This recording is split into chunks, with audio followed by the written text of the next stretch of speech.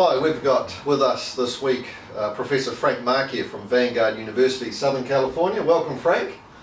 Thank you. It's a real pleasure to be here. Well, it's lovely to have you in New Zealand teaching a course for us on the Holy Spirit and leadership. Ah, yes. So we thought we'd take a few minutes just to pick your brains a little bit. Sounds good. Particularly about primarily a course for pastors, for people in ministry, people in leadership, Holy Spirit and leadership. What do you think are some of the big themes, perhaps, that you want to communicate that they need to know in ministry? Yeah, that's right. In the course, we've been stressing various themes related to the Holy Spirit that emerge in the Scriptures. We start, of course, at the beginning, which is what the Scriptures do, and talk about the Spirit as the Spirit of life that gives, brings into being all of life, and that invigorates all of life and causes all of life to flourish. And so there's a basic sort of fundamental role for the Spirit in life that we sometimes neglect. We think of the Holy Spirit solely as a supernatural reality detached from life, and then what takes place every day around us is something that is sort of devoid of the Spirit, and this is clearly not the biblical vision. So one of the things we do in the course is to help the church to realize that all of life is a gift, that gratitude should characterize our daily schedules, our daily relationships, that everything that is good, that everything that is wholesome brings glory to God. And so this broad vision of the Spirit's work in the world is where we begin.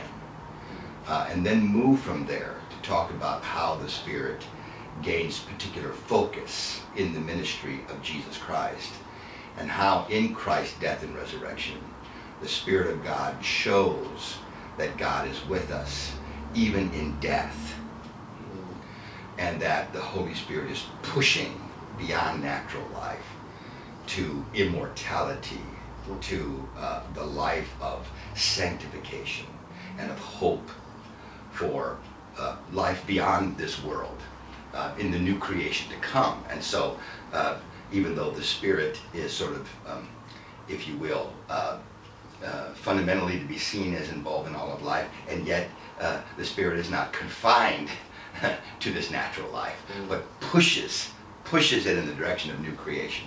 And so there is this emphasis on sanctification and hope and new creation to come that is part of that as well. So these are the kinds of issues that we talk about. And then, of course, within it all, the vital role of the church as both the living sign and instrument of what God is doing in the world by His Spirit in witness to the Son, and the importance of the church at the cutting edge, if you will, of what God wishes to accomplish in the world in bringing all things to fulfillment. And so these are, just in broad strokes, these are the kinds of things that we've been talking about. So a big part of the last 3 days, you've really been emphasizing sanctified embodiment. Yes, that's exactly right. The spiritual life is right. Making holy and very embodied, and those practices have been coming through. I love that emphasis. I was reading a very intriguing book by Eugene Rogers, in which he asks the question, what does the Spirit do that is unique to the Spirit? What does, and he asked it in a somewhat humorous way, what does the Spirit do that the Father and the Son can't do just as well? and his answer is, rest upon creation, sanctifying it as the temple of God's presence in the image of the Son. That this is what the Spirit typically does, and that is sanctified embodiment. Okay, so Christian leaders are not just about helping people better understand the Word of God. They are doing that, but they're not just doing that. We're not just brains on a stick. We're whole people. We're not just called to understand the Word. We're called to embody it. And so the challenge of Christian leadership is to roll up sleeves and get down in there where the people live, and actually motivate them, encourage them, help guide them, not only in understanding the Word of God, but bringing it into real life, embodying it in relationship to others as a living witness of what God wants to do in all of humanity. And so it's this sanctified embodiment that really presents Christian leaders with their strongest challenge. And that's a really great antidote to this rampant Gnosticism. Yes, this exactly disembodied, secret sort of society that only the special few. So this is great stuff, and it's coming out clearly. Now you've just finished a book on Christology, on Jesus Christ, Jesus the Spirit Baptizer. Yes. And your next project is one on ecclesiology, the church. Right. That's right. A little bit of a potted summary of the first book and a précis of the next. Oh, yes. Yes. This Christology that I wrote, I tried to take seriously John the Baptist's announcement that the coming Messiah will baptize in the Spirit and fire. This introduces Christ in all four Gospels and the book of Acts, the narrative foundation of the entire New Testament. And yet, when you read books on Christology, it barely gets an honorable mention. And I really believe that Christology has to follow that announcement. What John himself didn't see is that the Messiah will baptize in the Spirit and fire. What he meant by that is that out from the Messiah will flow a virtual river of the Spirit into which all will be baptized.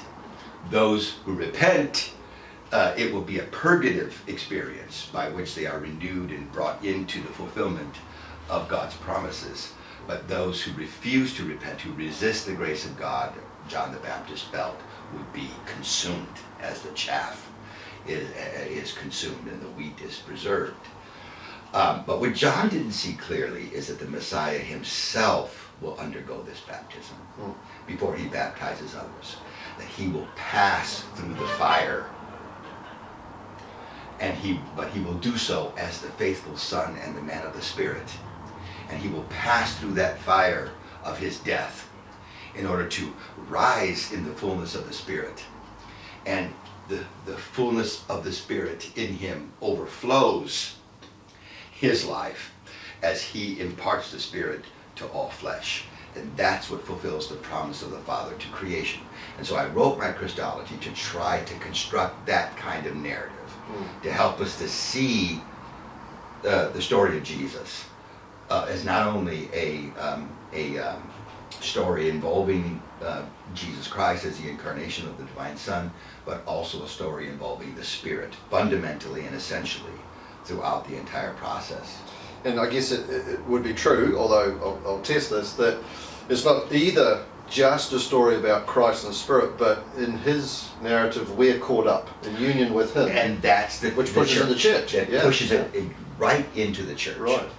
And that's what I'm really working on now. Right. And that is to look at the church as a gift of the Holy Spirit, as well as a gift of Jesus Christ and a gift of the Heavenly Father.